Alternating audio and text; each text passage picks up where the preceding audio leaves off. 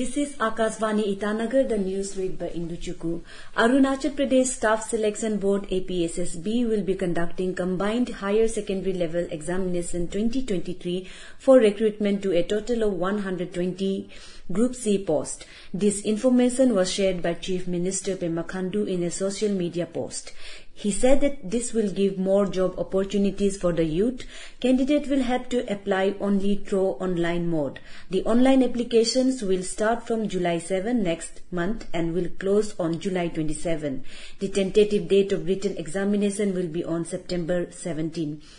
In another social media post, Mr. Khandu has lauded the security forces for successfully arresting 3 drug peddlers in Longding district. He informed that in a joint operation, Arunachal Pradesh Police and Assam Rifles have seized 197.6 grams of brown sugar and apprehended 3 drug peddlers at Jedua village in Longding district. He congratulated the forces for the another success in drive to check drug menace in the state.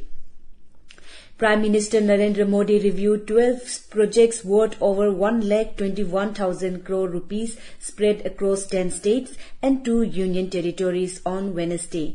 The projects were reviewed during the 42nd edition of the Pragati meeting chaired by the Prime Minister. The Prime Minister urged the Chief Secretaries to identify and cover all the eligible street vendors in urban areas, especially in Tier 2 and Tier 3 cities. He also instructed that a drive be carried out to encourage digital transactions by street vendors in emission mode and to give benefits of all the government schemes to family members of Vanidhi beneficiaries through Vanidhi Se Samriddhi campaign.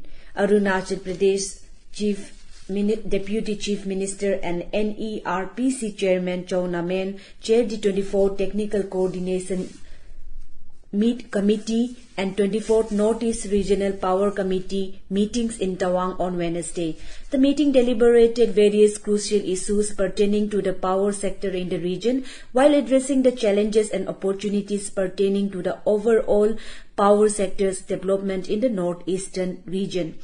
Addressing the meeting, Mr. Main said that power is not only a raw material for industries but also a basic necessity for the general public. Therefore, discussion on power sector issues in forums like NERPC are vital. He added that the NERPC plays a crucial role in addressing various challenges and shaping the development narrative of the region. Itanagar Municipal Corporation will recruit over 200 additional staff members shortly. This was informed by Mayor Tame Fasang while chairing the 15th business meeting of IMC on Wednesday. He said that this will positively affect the waste management system in the Itanagar city. The mayor also informed that IMC plans to conduct a comprehensive survey for house numbering within its ward. This initiative aims to maintain accurate records of the total population residing in each ward and provide information about individuals living in specific buildings or rented rooms. Such data will contribute to improved management and administration within the IMC. The India Meteorological Department said that the southwest monsoon is likely to advance into remaining parts of the country during the next 2 days. It said the active monsoon conditions are likely to continue over northwest during next 2 days and along west coast during the next 3 days.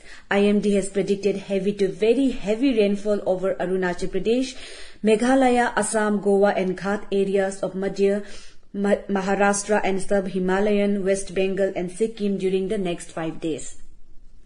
External Affairs Minister Dr. S. Jaishankar called India's relationship with China a difficult swing, briefing media on 9 years of the Modi government in New Delhi on Wednesday. He said that the state of the border will determine the state of the relationship and the state of the border today is still abnormal.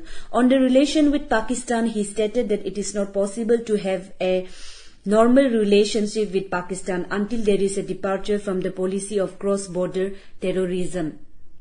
He added that India will not allow terrorism to become a basis for getting into discussion with Pakistan. That's all in this news bulletin. Namaskar.